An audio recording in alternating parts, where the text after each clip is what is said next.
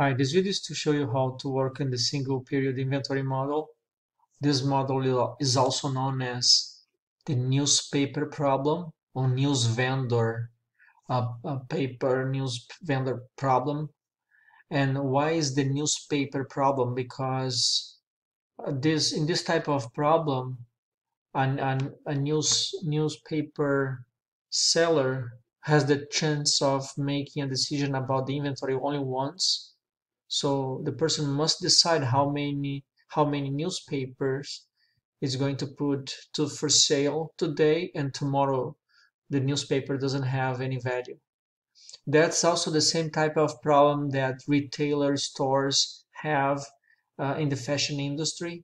So clothing stores, they have to make decisions about um, how many of each of its products they're going to put for sale in the stores. And remember, I mentioned that in other videos in our classes that, for example, let's say Zara or Gap or any of those brands, they make the wrong decision about how many units they're going to put for sale in the stores. And if that's a wrong decision and they they let's say they have some left over, they have to put these products to for sale in the end of the store, like um, for a much lower price. Okay, trying to reduce the losses. Okay, this is the type of inventory model that we have for those situations. Okay, so this is the formula we're going to be using, and in the slides you can go over some of the more details.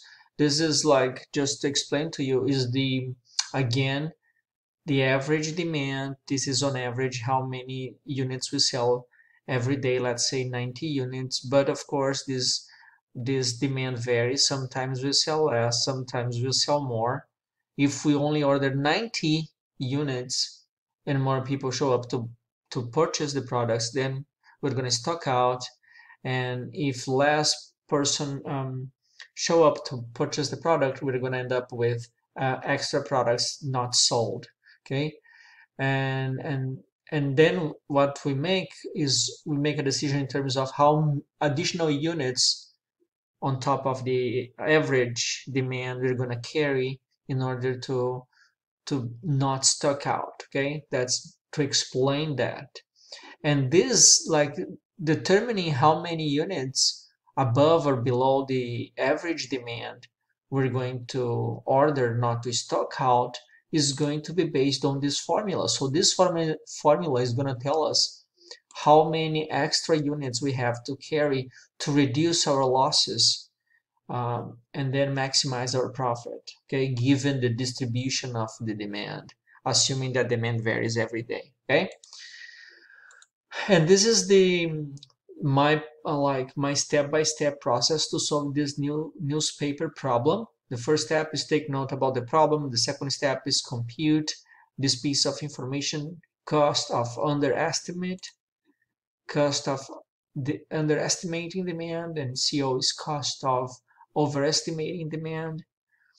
So again, if I underestimate the demand, this means that I'm stocking out. So demand is 90 units and I underestimated the demand. 100 people show up on my store, and then I'm stocking out with 10 units. If I overestimate the demand, this means that the demand is much less, and I think that demand is much higher. For example, on average, I think that demand is going to be 90, but the demand is, let's say, 80 people showing up to buy the product. Okay, so these are the costs that we have here, and I'm going to compute them and then use them to compute the probability and get the probability and turn into a z, and then get the z and plug into this formula and figure out how many units we have to produce, buy, or put in store, whatever. Okay, we have some additional slides on how to solve that. You can go over that, and if you have questions, you can let me know. But let me use this example to show you.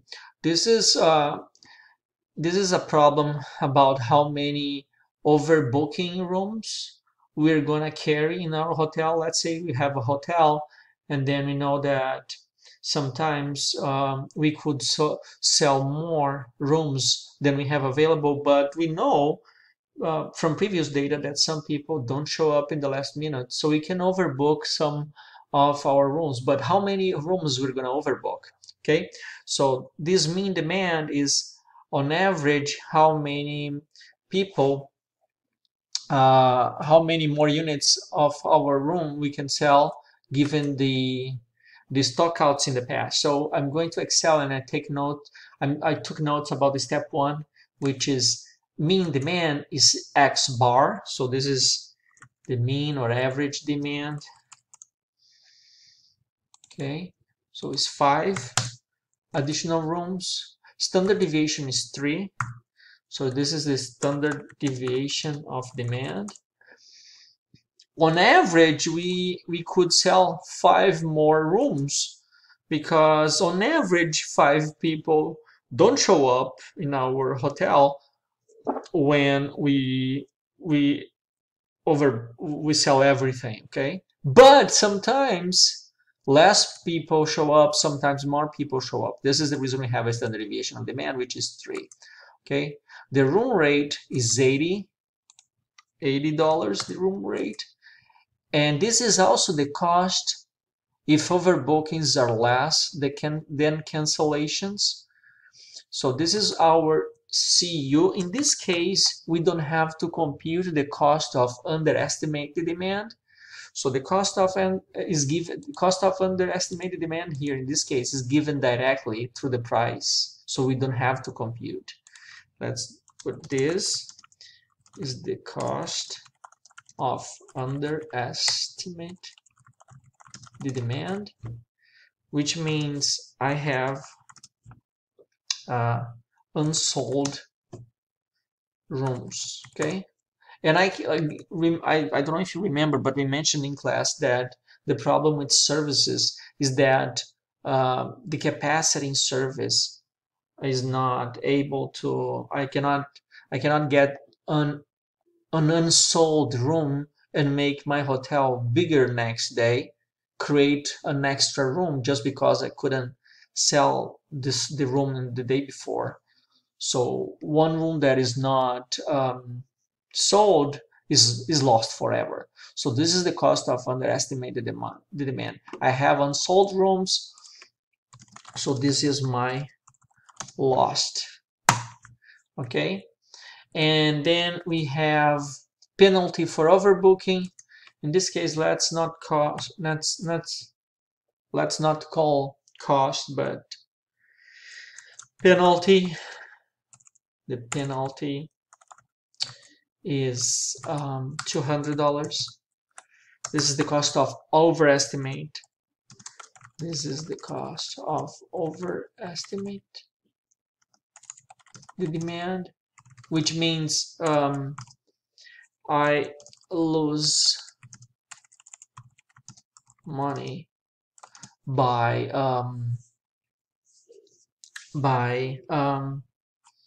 not being able to serve the demand, basically. Okay. So this is a step 2. Like in this case, we don't have to compute. I'm gonna show you another case that you have to compute step 2, which is more straightforward. Then we have step 3. Step 3 is compute the probability, the P. The probability, let's take a look here. The probability is the cost of underestimate divided by all costs that I have. So that's the cost of underestimate divided by the cost of underestimate plus the cost of overestimate. Okay. Oh, okay. This cost and this cost and this. Okay. So now it's 0.28. Then in step 4, I turn them into z-score, a z value. Remember, this is a probability. I have to turn into a z value. The way to do that is equal norm dot s inverse, and then I select this probability. So it's a negative number because this probability is below 0.5. This is the reason this is negative. So step 5 is to compute how many rooms I have to overbook to minimize my losses. So rooms to overbook, let's call that. So this is going to be equal to, if we take a, let's take a look at the formula and my steps. So we took note, we compute the cost of underestimate and overestimate. We compute the probability to turn into a z, and now we're going to use this formula, which is x bar plus z value multiplied by the standard deviation. So it's x bar plus z value multiplied by the standard deviation. So I have to, this is the number of rooms that I have to overbook, the hotel has to overbook. So this is the number of rooms to overbook in order to minimize my losses, considering this distribution of demand. Okay, so if you take a look here, solving the problem, I have this. So if you compute everything, that's what we had, 3 reservations. We should overbook 3 reservations. The number of rooms or number of reservations we have to overbook, okay? Let's work on the problem 4, this first part of problem 4 here. Let me do problem 4 quicker now. So let's take note about the problem. A product is price. Let's take price 150. Each unit cost 95. And this could be a store like Zara, whatever, clothing store. The product costs 150. The product is priced at 150 and it costs 95 to produce.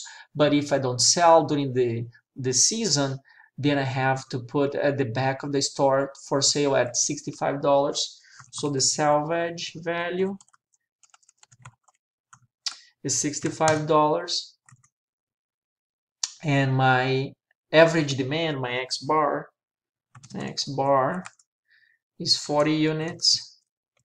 And my standard deviation of demand, which is my sigma, is 5 units. Okay, so I took note about the steps. Let me do step 2 here. Step 2 is compute CU and CO. So according to my proposition here, CU is price minus cost, is price minus cost. So that's my profit, how much I'm losing by not selling. Cost of underestimate, I could sell more. And the cost minus the salvage value, this is the cost minus the salvage value. This is how much I'm losing by overestimating the demand. So I'm incurring a loss here. That's like my CU and CO. So my step 3 is compute the P. The P is equal to CU divided by the sum of CU plus CO. That's the formula. Step 4 is turning into a Z. So my Z is equal norm.S, norm.S inverse this number. And step 4, finally step 5 is compute my order amount, or my order amount will be equal to my X bar plus my Z value multiplied by my standard deviation. Okay, so I should be ordered. I should order 42 units in order to minimize my losses of overestimating and underestimating the demand. Okay, so this is how you solve the news vendor problem, or the also called single period model. And here are some applications for overbooking airplanes, hotels, ordering of clothing and so on. Okay, that's all. Thanks.